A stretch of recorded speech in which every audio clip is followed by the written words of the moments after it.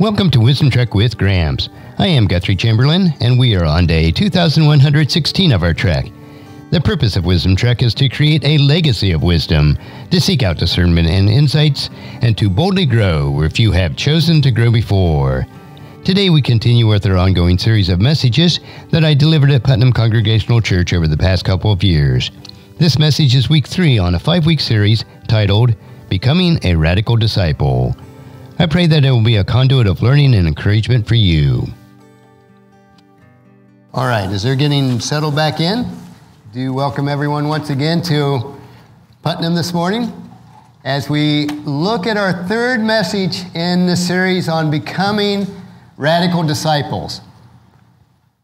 This week we're going to look at maturity and creation care, which Sue touched on. And my purpose in this series is to consider the 8 character traits of a Christian discipleship that are often neglected but should be taken seriously as believers. In the past 2 weeks, we looked at nonconformity, not to conform to the world, and Christlikeness, what it means to be like Christ. And today we'll focus, as I mentioned, on maturity and creation care. So let's first look at maturity. And if I were to summarize the Christian scene in the world today, or if you were to summarize it, what would your answer be? Well, it's somewhat difficult to know with certainty. I would sum it up in 3 words: growth without depth.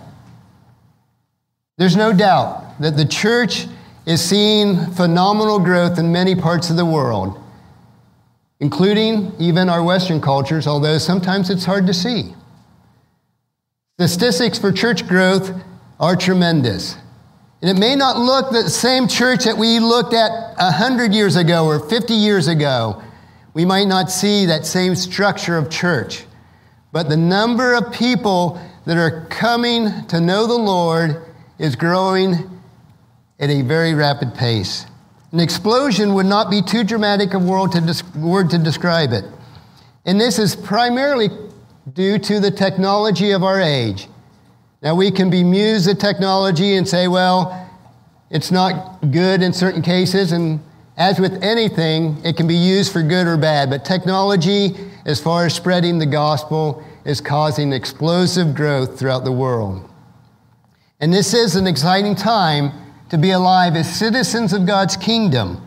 Sometimes we don't always see this picture, but it's a really exciting time to be alive. For example, the church in both China and India has seen over 100-fold growth since the last half of the 20th century. And there's more people on an individual Sunday going to church or worshiping together as believers in China alone than all of Western Europe. It's a phenomenal growth. And while persecution has driven much of that underground, it's actually strengthening God's kingdom and has throughout the ages. Anytime the church has suffered persecution, it not only strengthens it, but it causes it to grow even more. Now, I use both Bible.com and Bible Gateway on my phone and on my computer, and these are just 2 tools that you can access via the internet now, and they've experienced tremendous growth of people that are using those applications around the world. Nothing has been seen like it. The downloads and the people that are using it on a daily basis is tremendous. Never have we ever seen the gospel and the Bible so prevalent to the masses as we have today. It's phenomenal. Anyone that has any type of internet connection has access to free or very inexpensive biblical materials, unlike any time in the past. For many years, Paul and I are both involved with podcasting, and I've had one for 6 years now. It's just a short 5-day-a-week one, and it focuses on biblical wisdom and legacy building. I have mine in the spiritual and religious category. That category alone is by far the largest podcasting category with over 8 million different podcasts. And the majority of those are Christian-oriented podcasts. The American Bible Society in 2021, February of this year, showed that 71% of Americans read their Bible on a regular basis. And I know these are a lot of stats. To make a long story short, the kingdom of God is expanding rapidly. And when Christ returns a second time, it'll be to establish a worldwide Eden, to expand it beyond the garden to the entire world. And with all the negative news that we hear and see on TV or hear on our radios or online, it's nice to have some good news that we can rally behind. But while this good news is great, we have a perspective that we need to grasp today. And this is one of the 8 character traits of becoming a radical disciple, and that is maturity. Anytime you have a rapid growth in the church, whether it was during the first century or today, you'll see a lot of numeric growth, but you won't see the corresponding spiritual growth or depth of growth within those believers. So we see superficial disciples everywhere. And it's a massive problem when it comes to those people living with a lack of godliness or integrity. Now, the Church Universal needs a solid biblical and theological foundation of its own, a godly or biblical worldview that we can see the world through. Because of this rapid growth, we do see immature disciples, and that's what we want to talk about, maturity today. And the reason we see immature disciples is not necessarily a fault of their own. We don't see enough citizens of God's kingdom, Christians who have been Christians a long time, going in depth and learning God's word and then sharing it with other people. And that's what the call to radical discipleship is. And the lack of radical disciples is not anything new. In the first century, when Paul was going from town to town setting up churches, his biggest problem was that the disciples were just not mature. And he wrote in a letter to the Corinthian church, in 1 Corinthians chapter 3, verses 1 through 3, Paul wrote these words, "Dear brothers and sisters, when I was with you, I couldn't talk to you as I would to spiritual people. I had to talk to you as you belong to the world, as though you were infants in Christ. I had to feed you milk, not solid food, because you weren't ready for anything stronger. And you still aren't ready. For you are controlled by your sinful nature. You are jealous of one another and quarrel with each other. Doesn't that prove that you are controlled by your sinful nature? Aren't you living like people of the world?" And because of this, in the church with immature believers, Paul knew he had to teach them how to become mature in the faith. And that's what I hope for here at Putnam and other churches throughout our country and throughout the world, that we together can learn how to be mature in the Christian faith. Paul had to teach them and us how to become radical disciples. And our core verses this week is Colossians chapter 1, verses 28 and 29. And this is page 1832 in the Pew Bible. And it reads, "So we tell others about Christ, warning everyone and teaching everyone with all wisdom God has given us. We want to present them to God, perfect or mature, in their relationship with Christ. That's why I work and struggle so hard, depending on Christ's mighty power that works within me." Now, when Paul indicated that he wanted to present the church in Colossians as perfect, the word perfect here is the Greek adjective teleos, which occurs 19 times in the New Testament. And whether it's translated perfect as it is in the New Living Translation or mature as it is in the New International Version, depends on its context, but it rarely means perfect in what we sense, and at least in my mind, I sense as perfect without flaws. That's not what it means here. Perfect, it's meaning a maturity between what an adult would be compared to what a child would be. A child is immature because they are children. An adult should be mature because they've grown and accepted responsibility and have matured themselves. And that's what this word teleos means, is to be mature in our faith. Now, to grasp the full significance of Colossians chapter 1, verses 28 and 29, I want to put it into a courtroom scene. And this verse is in the witness stand. and we want to apply it with questions. We want to probe it on why we need to be mature. And the first essential question to ask concerns the nature of maturity. What is Christian maturity? The fact that maturity is rather hard to pin down. Most of us suffer from lingering immaturities. Anyone here that doesn't suffer from immaturities in their lives, no matter whether you're 10 or 95? We all suffer from lingering immaturities, and even grown adults, there's still that little child hiding within us. And at times it bursts out in fits of rage. It bursts out in saying things that just aren't right. It bursts out in becoming emotional at the inappropriate times when we should be mature. And this is explained in Hebrews chapter 5, verses 11 through 14. We don't for sure know who wrote Hebrews, but this passage here is very similar to the passage that Paul wrote in Corinthians, and explains the way. It says, there's so much more we would like to say about this, but it is difficult to explain, especially since you are spiritually dull and you don't seem to listen. You have been believers for so long now that you ought to be teaching others. Instead, you need someone to teach you again about the basic things about God's Word. You are like babies who need milk and cannot eat solid food. For someone who lives on milk is still an infant and doesn't know how to do what is right. Solid food is for those who are mature and those who, through training, have the skill to recognize the difference between right and wrong. I brought my Granny and Gramps bag this morning. This is our treat bags when we take the grandkids out. And one of the things, when the grandkids are very young, they might have to have some milk because they can't handle solid food. Now, I looked for a baby bottle in our house, but evidently we've finally gotten rid of all the baby bottles, so this is as close as I can come, a sippy cup with milk in it.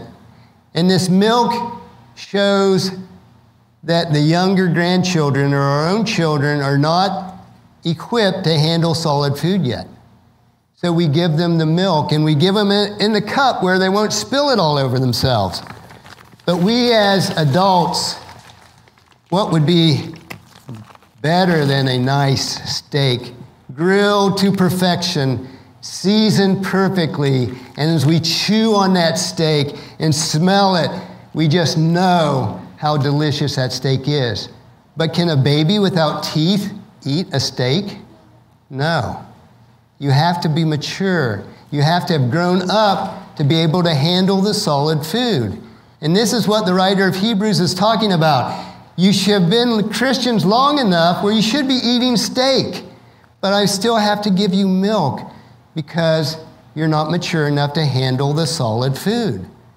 In this, as a church, both me personally and we as a church and all churches need to get to the point where we're eating solid food. If we remain on the milk, we're not maturing as we should as believers. And this is what the Scripture is telling us. And one of the character traits of becoming a radical disciple is to become mature, to be able to handle a juicy steak from God's Word. And besides that, there's different types of maturity. There's physical maturity with having a healthy, grown body that's physically strong, unlike a baby who can barely walk or crawl. There's intellectual maturity of having trained our mind with a coherent biblical worldview. When we see the news headlines, we can sort that out through the Bible and say, that just doesn't make sense according to Scripture. That's not something I want to be involved with. There's a moral maturity that refers to people who have trained themselves to distinguish between good and right, as Hebrews chapter 11, verse 4 told us. There's an emotional maturity of having a balanced personality and being able to establish relationships and assume responsibility. One of the traits of a child is they get in spats with each other and argue and fight and don't want to share. That's a sign of a childish behavior, but how many adults have not grown beyond that? And that's become mature. We become responsible and we handle relationships properly. and maturely. And above all, there's a spiritual maturity, and what is that? Let's go back and ask our witness in the witness stand, what is spiritual maturity? And the Apostle Paul calls maturity as being in Christ. That is, having a mature relationship with Christ is spiritual maturity.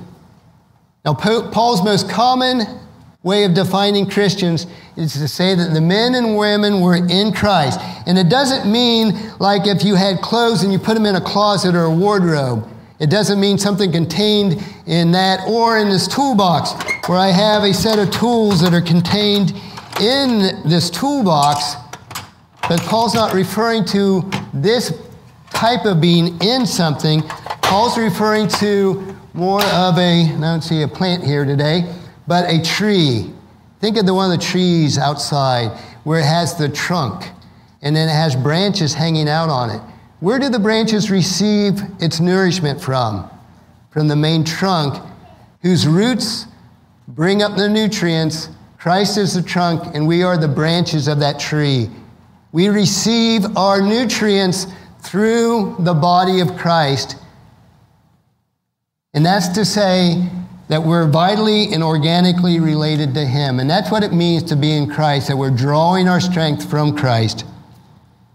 In this sense, we ought to be mature and have mature relationships with Christ in which we worship, we trust, we love, and obey. So the next question we want to ask our witness in the witness stand is, how does a Christian become mature? And our text gives us the plain answer. Consider the basic skeleton of verse 28. So we tell others about Christ, warning everyone and teaching everyone with all wisdom that God has given us. To be mature is to have a mature relationship with Christ in which we worship, we love, we trust, and obey. To get a clear vision of Christ, it's like me without my glasses. I can tell you guys are people out there, but they're a bit fuzzy, I must admit. So to have a clear vision with Christ, I need to put on my glasses so I can see you clearly as you are and not fuzzy. And that is what it means to be a mature Christian, is to put on your glasses to see the vision through Christ. So we want to develop a true Christian maturity. We need to be fresh and authentic in our vision of who Christ is. One of the most distinct passages of Christ is in the whole New Testament is that found earlier in Colossians chapter 1, verses 15 through 20. And to be a radical disciple, to be mature in your understanding of Jesus Christ, listen as I read this passage, because it describes what we are to be when we're in Christ and have a proper vision, putting on our glasses to properly see Christ. This passage describes it. It says, Christ is the visible image of the invisible God. He existed before anything was created and is supreme over all creation. For through Him, God created everything in the heavenly realms and everything on earth. He made the things that we can see, such as our physical earth, and the things that we cannot see, such as thrones, kingdoms, rulers, and authorities in the unseen world. Now we see in our news, in our world today, various prime ministers and kings of countries and presidents, but that same structure is in the heavenly realms through thrones and kingdoms and dominions and powers that we have no clue what they are, but Christ created them just as He created us. We like to think of that as angels that fly around. There's so much more to the unseen realm than most of us have and can grasp. Everything was created through Him and for Him. He existed before anything else, and He holds all creation together. Christ also is the head of the church, which is His body. He is the beginning, supreme over all, who rise from the dead. So He is the first in everything. In God is all fullness, was pleased to live in Christ, and through Him God reconciled everything to Himself. He made peace with everything in heaven and on earth by means of Christ's blood of the cross. When we get that vision of Christ, of who he is, he was before everything, he created everything, he has dominion above the heavenly realms and to us here on earth. He has a double supremacy. He is the head of the universe and the head of the church. He is Lord of both creations. In considering this, we see a dual responsibility of becoming radical disciples. A maturity in Christ is both the goal for ourselves and for us to minister to others, to help them become mature. So then, may God give us such a clear and full vision of Jesus Christ that we may grow in maturity ourselves, and secondly, that our faithful proclamation of Christ in his fullness. And the second attribute I want to go over today, I'll go over quickly. It's about creation care. We're mature believers. So what is our relationship to the earth? And I know I've been brought up in the household where we think there's extremists out there that want to do everything to shut down any type of industry in the world. But there's also extremists on the other side who will exploit the earth. So considering our character traits on becoming a radical disciple, we don't want to go to either extreme. We don't want to be, and I'll just use these terms because they're popular in today, the Green New Earth deals. The Green Deal, which wants to shut down everything in production and spare the earth because climate change is going to destroy us all in 10 years. That was true back in the 70s when I was in high school, except then it was going to be the ice age, new ice age. Now it's global warming. And I'm not minimizing that because humans do impact climate. There's no way for it not to. But we need to stay away from those extremes. We're not to worship the creation, but the Creator. And if you see the lives of those on either end of the spectrum, what are they after? Power and profits. Power and profits. Whether they want to spare the earth from this calamity or destroy the earth by exploiting its resources, it boils down to power and profit on both ends of the spectrum. And we have to realize that as believers, but our relationship with creation is not either one of those. Our relationship with creation is based on our relationship with God. God has established his relationship with us in the Garden of Eden. And we have a relationship between each other like Adam and Eve did. And we had creation that God put us to tend over. Therefore stands to reason that God has a plan for the restoration of the earth. Now some Bible teachers will say, well, God's going to destroy the heavens and the earth in the end of days. And there's some scripture you could pull out and say, yeah, he's going to destroy it. But if you really dig into those scriptures, you realize that God's talking about restoring the heaven and the earth in the end days. When his kingdom becomes a full reality, he's going to restore what he began in the Garden of Eden. It broke down in the Garden of Eden when Adam and Eve sinned. God isolated them and kicked them out of the garden. It separated man from woman that were supposed to be together. They blamed each other, and God cursed creation. But why I say that I think it's going to be a restoration of the heavens and the earth is taken from Romans chapter 8, verses 18 through 23. And the Apostle Paul wrote, "Yet what we suffer now is nothing compared to the glory that will be revealed to us later. For all creation is waiting eagerly for the future day when God will reveal who his children really are. Against its will, all creation was subjected to God's curse, but with eager hope, the creation looks forward to the day when it will be joined to God's children in a glorious freedom from death and decay. For we know that creation is groaning with the pains of childbirth right up to the present time. We believers are also groan, even though we have the Holy Spirit within us, that is a foretaste of future glory. For we long for our bodies to be released from the sin and suffering." Oh, don't we do that? Long for our bodies to be released.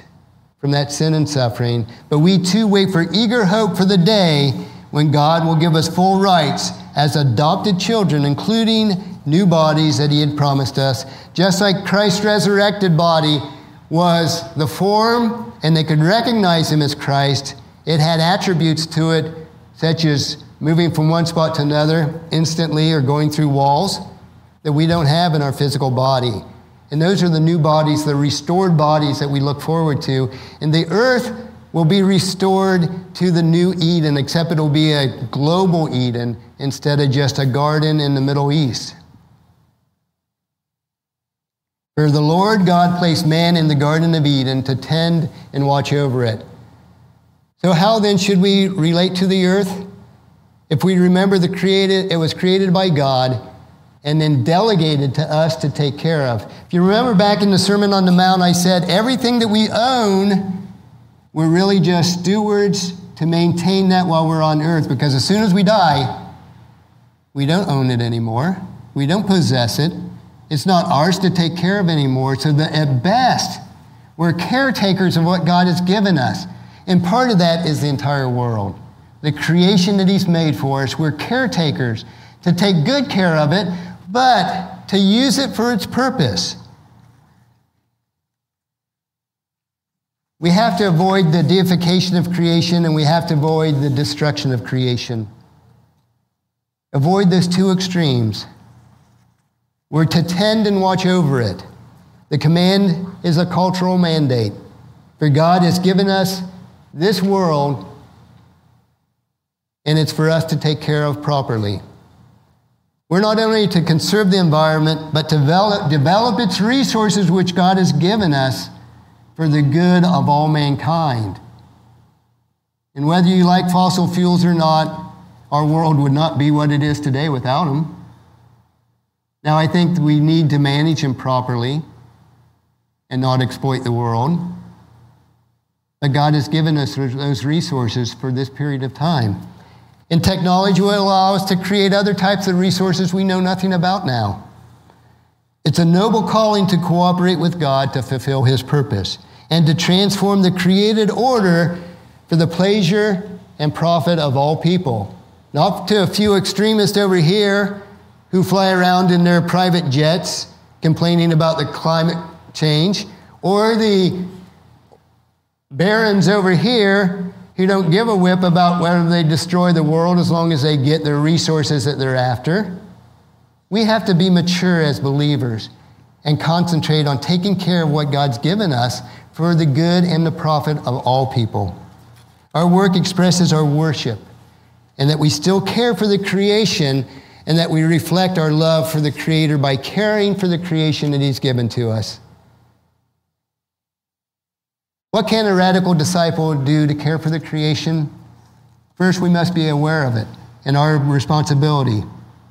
We must be aware that God has given it to us for a delegation to take care of, because we are responsible before him.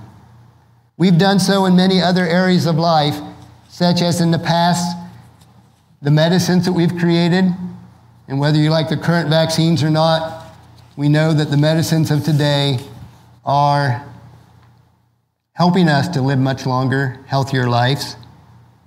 We've also have battled against ignorance by allowing everyday common people to have all the resources they need to learn.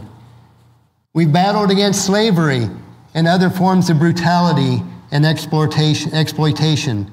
And accordingly, as Christians, we've taken up the causes of widows and orphans and refugees and prisoners and the hungry, and doing our best to eliminate poverty in our world. And that's the same attitude that we're to have with God's creation. We are not to abuse the world, but we're to use it as God's given responsibility to use it wisely. God intends our care of the creation is to be reflected on our love for the Creator. In Deuteronomy chapter 10, verse 14, Moses wrote, "Look, the highest heavens and earth and everything in it belongs to the Lord your God." It's all God's. We're responsible to take care of it. And as I mentioned, some Christian circles might say, well, the Lord's going to destroy the heavens and the earth, so we don't really have to care. But what if it's the other way? As I mentioned, that when Christ returns to earth, is to restore the Garden of Eden worldwide. Can we stand before him and say, well, I didn't know you weren't going to destroy it, so I didn't care. Now we're to take care of what God's given us responsibly for the good of all mankind, so that we all can benefit and profit from it. So today we've investigated radical discipleships on becoming mature and taking care of God's creation. And they dovetail together, and that's why I brought them together in today's message. Because if we're mature, we're going to be responsible also to take care of God's creation. So let me ask you this question for you to ponder this week. What will you do this week and from this point onward to be more mature as a believer, to help others to mature as believers, and to take care of that God's good earth that he's given to all of us? And during this series on becoming a radical disciple, I asked you to take time each week to read Romans chapter 12, verse 2, and I hope that you'll do this during each week. And it says, don't copy the behavior and customs of this world, but let God transform you into a new person by changing the way you think. Then you will learn to know God's will for you, which is good and pleasing and perfect. Next week, we'll go on to 2 more character traits of simplicity and balance.